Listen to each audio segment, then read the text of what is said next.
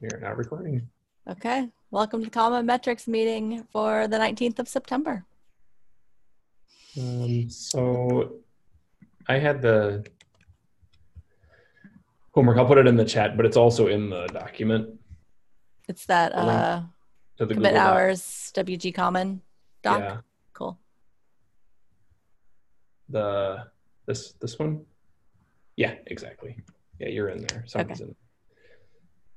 So if you recall last time we talked about this, the way that this metric had started was whether or not somebody is contributing to projects within business hours.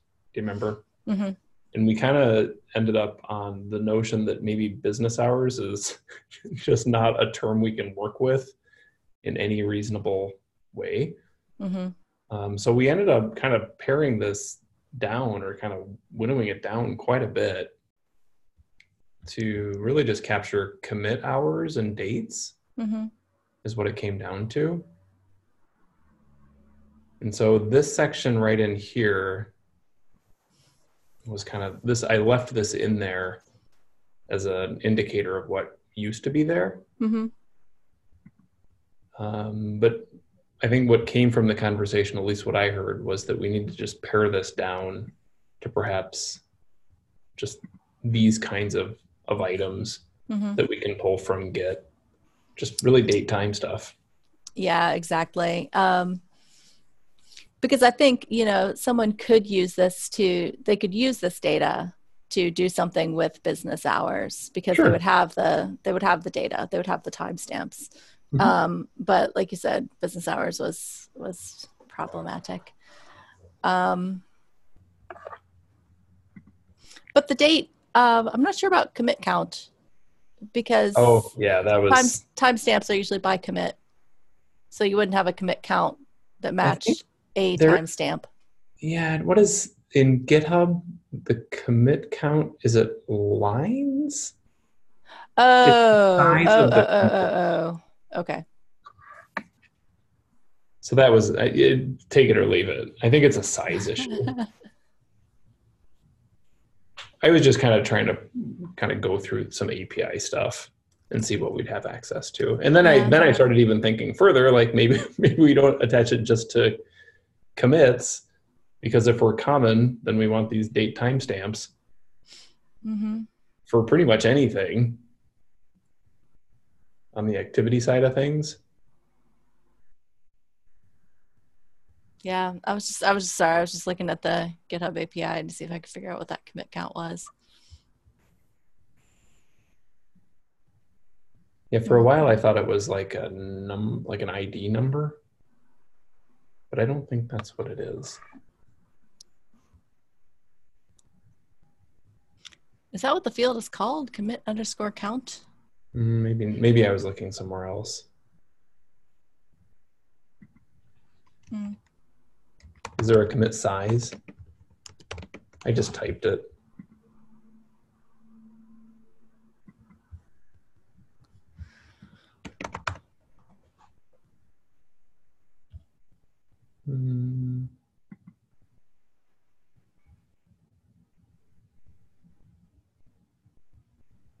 Oh, I know where I pulled this from. I pulled it from the Augur endpoints. That's where I pulled it from. Okay. Yeah, I don't know how Augur defines that. So maybe I just, at least for the time being, maybe at least strike this through. Yeah.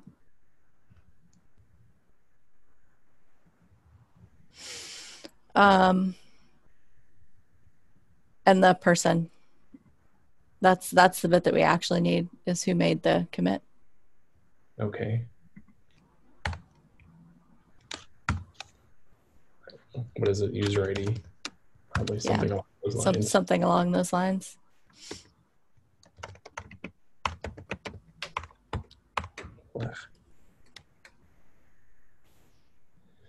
Okay. And then when I was doing this, I'm like, is this getting so pared down that it's like not useful? I mean, is talking about in common date time is an important metric. Mm-hmm. Should we formalize it? I think it's kind of informally in a lot of the evolution metrics. That's all. Yeah. Yeah. I'm thinking that it's probably kind of what is it we were calling these, kind of atomic metrics that are, Yep. that a lot of things build on. It seems like this is probably one of those. Okay. And because I mean, you can pull this kind of stuff for almost any action in Git. Yeah, exactly. So it doesn't even have to be a commit date. It could be anything. I'm gonna delete. Yeah, right. Right. So then we just, like, even the title just becomes like activity. Yeah, because you could use it for things related to issues. You could use it for things related to pull requests. You could use it for anything. Yeah.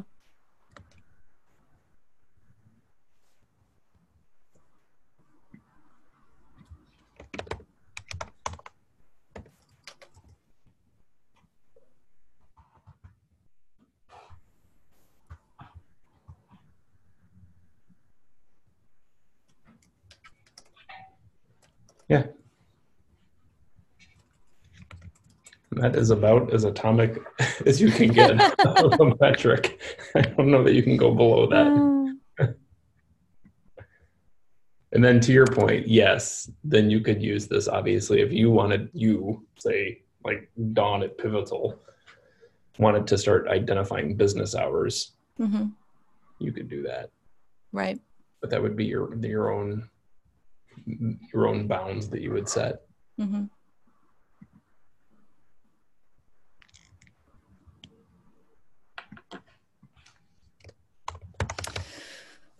So this originally came out of the geography metrics. Yep. I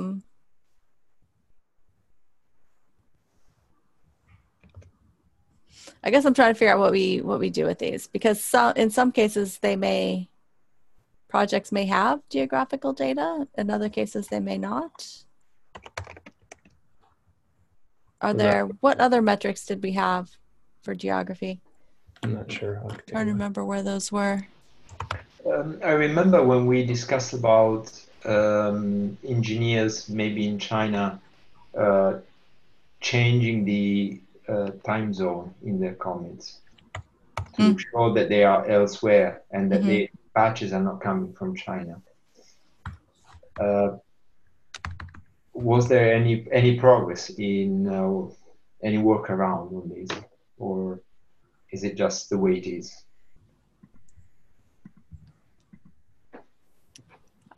I suspect it's probably just the way it is.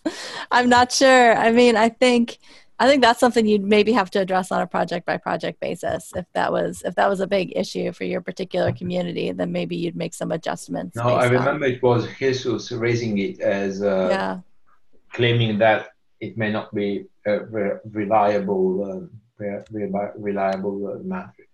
metric. Yeah, I would definitely agree with that.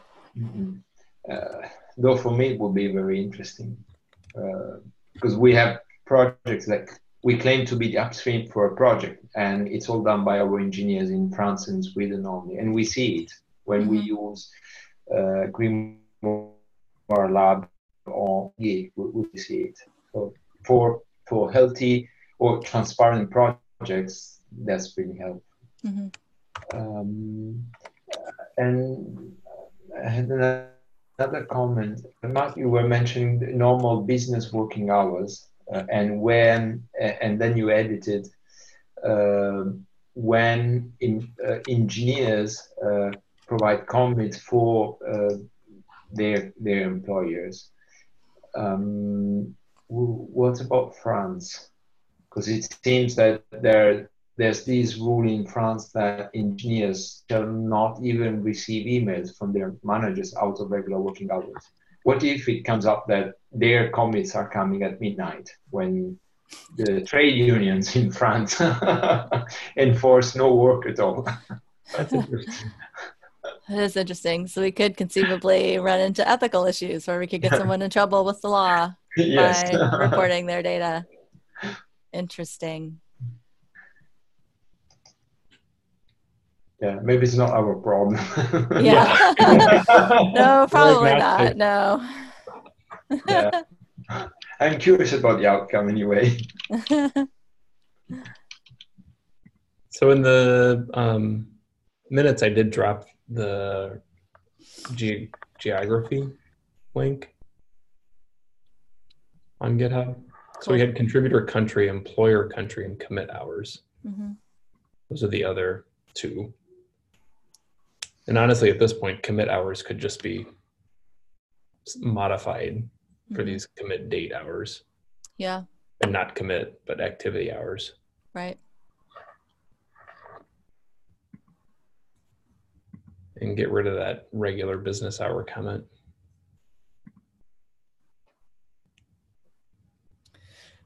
The other two look pretty good too. I mean, contributor country and contributor employer country, the headquarters for the communities that have that data. What does GitHub give you on country stuff? GitHub gives you a location field, which a person can put whatever they want in that. So I've seen people put like planet Earth. I've seen people put, like just the name of a city, but no, like mine probably just says London. Is that London in the UK? Is that London, there's a Ontario? London? Yeah, there's a London in Ohio too. I think there's another London, like, yeah. So that data is not particularly precise. Okay. Is it so imprecise that it's not even moving things forward? I don't know. Positively? You know what I mean? I don't know. I mean, it might be useful. And depending on the community, I mean, some communities have, some communities have better data than others, right? Like if it's a small community, you might know what everyone's location is. If it's a community that has, like other user data, like some communities have additional profile data, they might have additional information about location.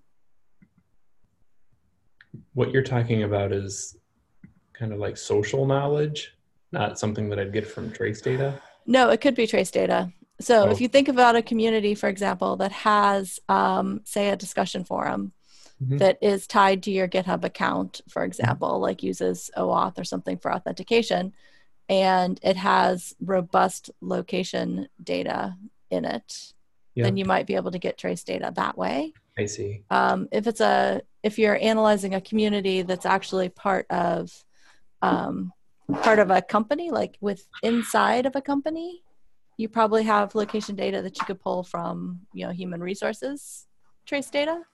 Okay. For analysis. So there's lots of places people could get this data. Because I guess the root of the question was, how we have two different templates for metrics? So we have the template that is the date time one. And then obviously we have the template that's for the DNI. I think it's probably the looser template, the one that we use for DNI. But here would be some qualitative places you could go. Here are some quantitative ways that you could track this down.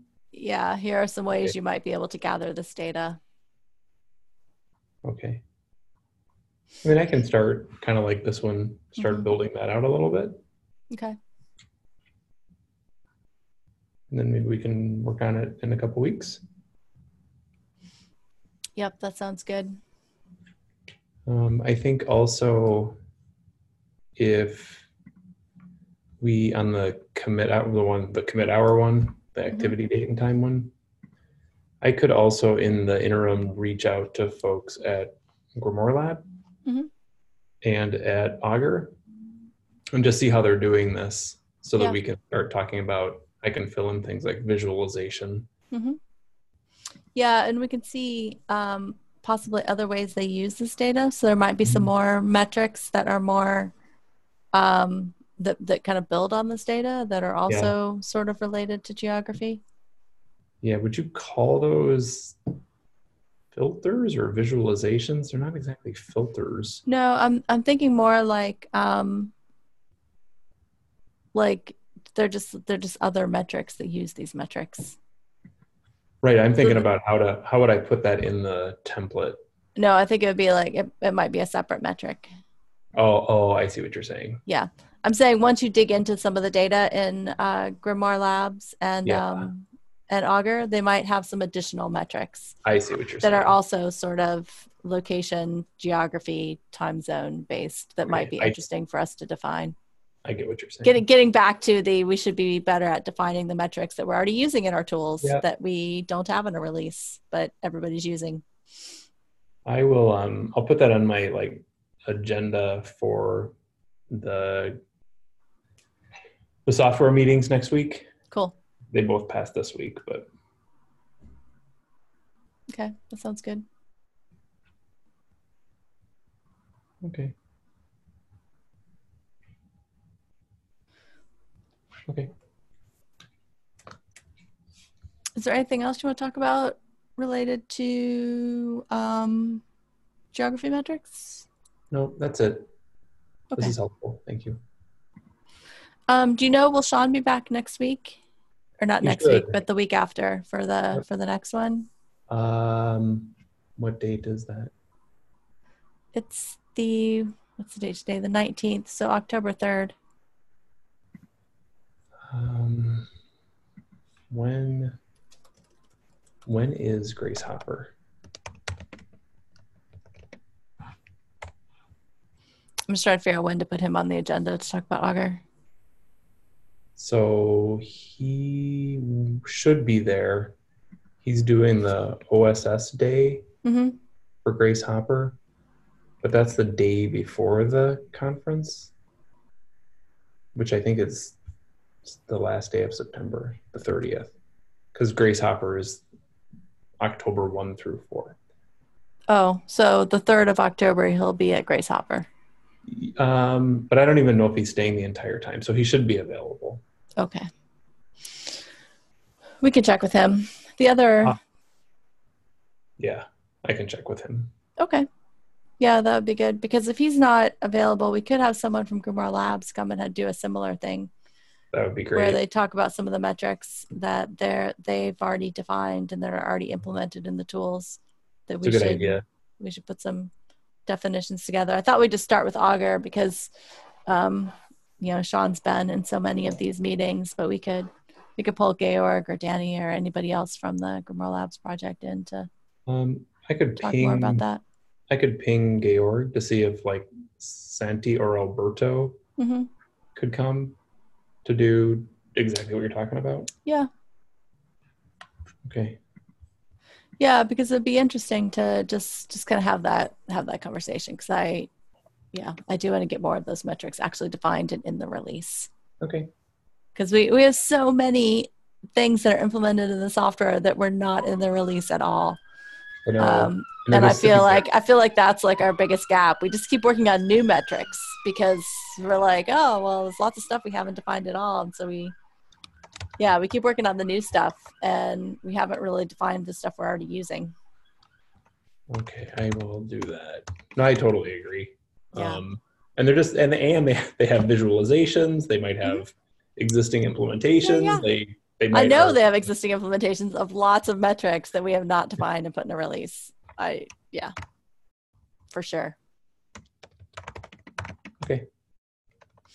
And what would be really interesting to better understand, which is sort of like step 2 of all of this, step 1 is figure out what some of these metrics are.